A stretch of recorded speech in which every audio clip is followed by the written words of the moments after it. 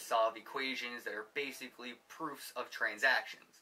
So when you get your payment, how do you actually like pay your electric bill? Like, what are the process? What's like the process you go through, or like somebody could expect to go through when they start mining? Like, how would they get their crypto payout to pay their electric bill? Like, what steps do you go through, or what do you recommend for some people? The step I go through, I mean, it depends. I mean, if I'll have two wallets, depending upon how many cards is set up to work. You know, if I'm just trying to put away Bitcoin, then it's going to, you know, a Trezor wallet. If I'm deciding that, okay, I need to pay my electric because of this, well, it's going to my Coinbase wallet. This way, either one, I can use my Shift card, or two, I can just withdraw the Bitcoin into my bank account, and it's there, you know, usually 4 days. I mean, sometimes it's a week, but majority of the time, it's about 4 days that Coinbase will withdraw the money into your bank account. But you know, that's a big thing for me. I'm trying to get to the point where I'm out of fiat completely and just using crypto to pay for my everyday necessities, pretty much. I've been living that life for a while, and it was stressful at first. When I went in like full crypto, I like took my paycheck, just split it 3 ways, bought Bitcoin and Ethereum. It was actually when, like a month or two ago, whenever Coinbase added Litecoin, I just started going all in 3 ways: Bitcoin, Ethereum, Litecoin.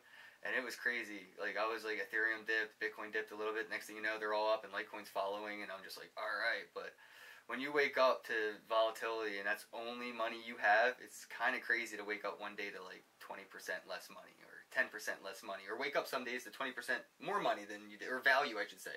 More value.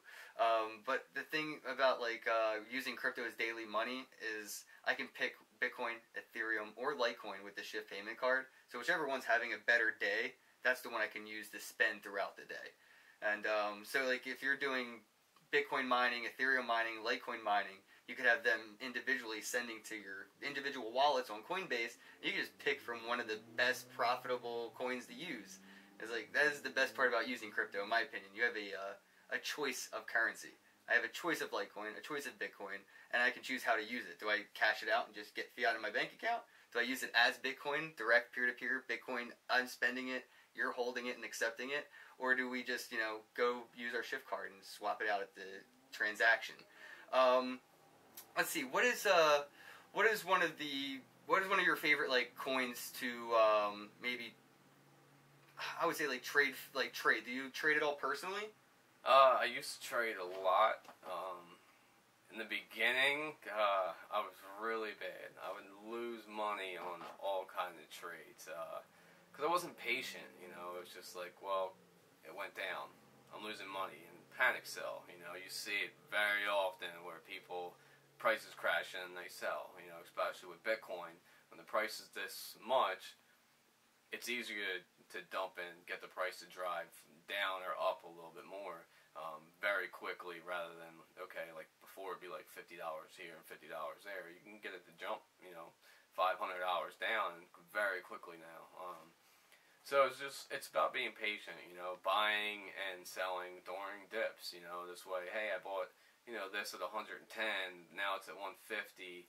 And then you sell a little bit, and then it goes down to 90, and you buy some at 90, and this way when it goes to 110, well, you made $20 off of the ones you bought at 90.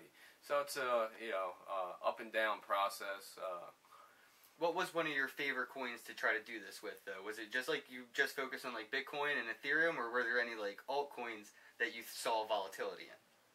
Dash was one of my favorites, for sure. Digibyte coin. Yeah, Digibyte actually had a good run.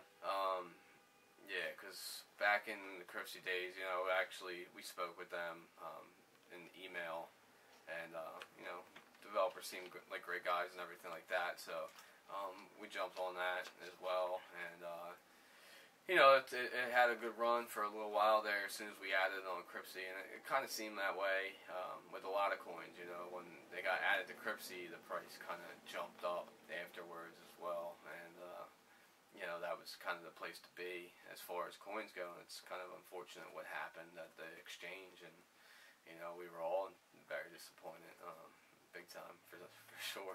Is that maybe why you're not trading as much? As far as trading that way, I mean,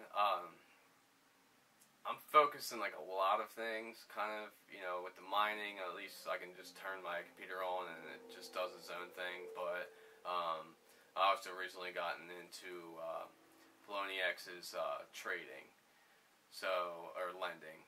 So the lending bot, I have a lending awesome. bot. Let's talk about lending, man, on Poloniex. So,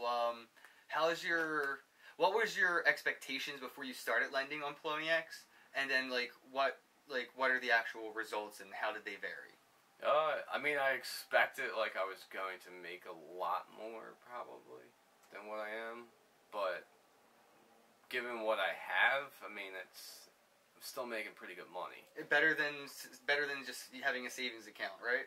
Way better than just having a savings account. I think you're looking at 15% markup on all of it. So, and it's a bot, so it's not like I had to sit there all day. A bot is literally lending it. Do they show you the trades they make with your money? Yes. So you'll have your closed trades, your open ones, and lends, and all that. So it's all, and it's just an IP address. So it's literally in a browser. It's a bot, and it's real simple to set up.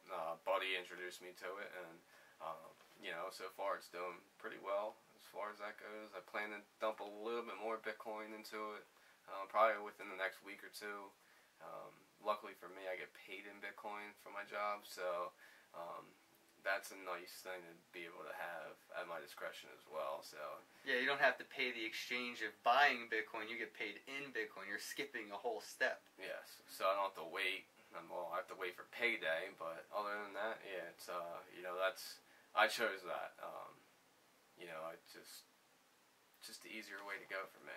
So that's with the undisclosed exchange that you work for now. They're optional, either fiat or crypto. Yeah. So even with Cryptsy as well, you had either option or even a percentage. You could be, hey, I want to have. So at Cryptsy, I think I did $200 a paycheck would go towards Bitcoin, and back in those days, majority of the time it was good because that was either half a Bitcoin to a Bitcoin during that time, or even more at that point. So it worked out really well, being able to kind of set that money aside and just let the Bitcoin grow in an account, and that was that. That's awesome. Is that do these exchanges, you think, use Bitwage to do as their payment or payroll services? I don't know. I mean, I'm interested. That's pretty damn cool to get. You can either get paid in all cash, some crypto, all crypto. That's a really great option. I feel like every employer should have that. I want that option for my employer now. Yeah, I know it came out. It comes out and you see it in your check that an extra kind of you see hey, this is state tax, this is Medicaid. Well, this is your crypto. Oh wow, they take all that out and then pay you in your crypto. So you don't have to worry about your income tax and all that. They take care of it, and then you get your crypto. Well, for Cryptsy, that's how it was handled. That's game changing, gangster. Because then you don't have to worry. Yeah, I mean, a majority of other exchanges, including the one I'm at now, you're a contractor, so it's up to you to pay taxes. Right, that makes it a little more complicated, and some people may be a little more skeptical of taking the job because of the responsibility of paying your own taxes. Yeah. But I think the idea of having it taken out and then getting your pay in crypto kind of puts you on that line that you can walk with confidence. I paid my taxes, I don't have to worry about it. But so you're currently, with the position you have where you're at, they don't take out your payroll tax? No. So how would you handle that, if you don't mind getting into that? Because I know a lot of people are really interested in how taxes work in crypto and capital gains and how if you got paid in Bitcoin, how would you go about your taxes? So do you have any roadmap for that? Well, that's not a capital gain because it's my paycheck, hourly wages. Right, I just meant along the line of paying taxes in crypto. So basically, what I'm doing, I actually opened up a secondary bank account, and the day I get paid, 15% of whatever I get paid literally is being sold on Coinbase and directly into that bank account. This way, it's in there, and I don't have to worry about it this way. I was told by a millionaire, a friend that's a millionaire, put 10 to 15% of each paycheck away. But then there's also bonuses on the other side. Open up an LLC, you can claim your rent up to a third of your rent. So, it's like I said. You can get on your Donald Trump shit. Avoid some taxes. A little bit, So it's like, like I said, the blueprint. I was, being able to have friends that are millionaires that have been through this, have multiple businesses, and, ways to, make sure that you're not getting killed during tax season for this. So he laid it out for me and told me exactly what to do, and, I'm just following that step.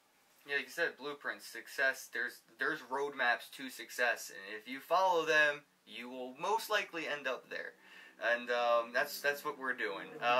So I would like to try to segue a little bit into more like tech support and stuff. Like I know that's kind of like what you do on your living end, and basically I know we both end up doing this on like Facebook and social media wise, where we're just helping people that are in technical issues.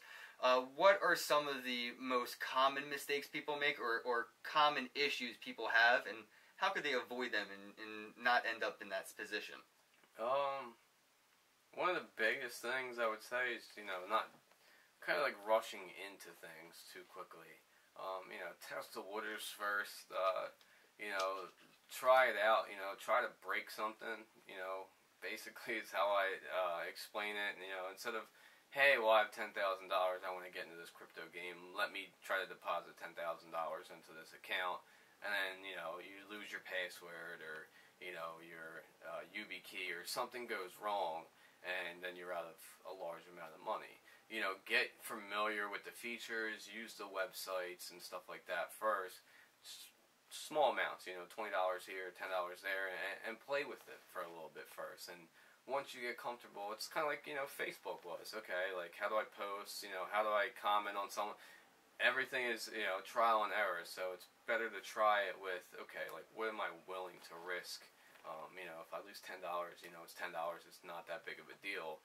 So just get familiar with the website, the exchanges first, before you, dive head first into the deep end and decide that, hey, I need floaties later. That would be one thing. Another thing, is patience. You got to realize there's a lot of people in the crypto market nowadays, and there's a lot of tickets overflow that comes. Everywhere's got it. Putting in multiple tickets about the same issue, it leads to confusion on our side of things, especially because you might have two people working the same thing, and then things kind of get